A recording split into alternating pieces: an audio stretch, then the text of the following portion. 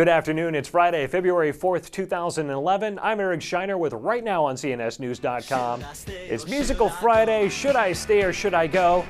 A question that could go to implementing Obamacare. After two courts say it's unconstitutional, should the administration put a hold on enforcing the health care law? What should Congress do?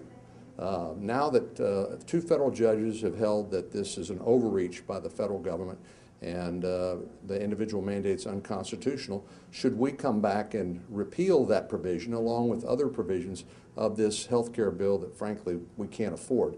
I know it's called the Affordable Care Act, but really the Affordable Care Act is unaffordable. More reaction from lawmakers in Nick Ballasie's report. Another enforcement question: have you ever felt that there may be too much enforcement of the immigration laws? Should these laws go?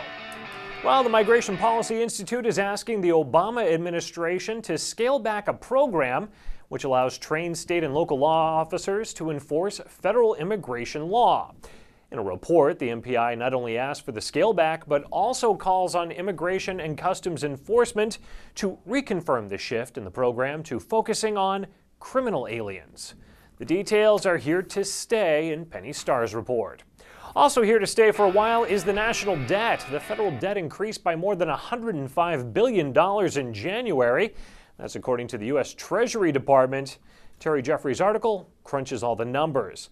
And will Supreme Court Justice Ruth Bader Ginsburg be staying or going? She answers the question on her possible retirement. Keep your eye out for that story and check out all the others. Stay informed right now on CNSnews.com. Should I stay or should I go?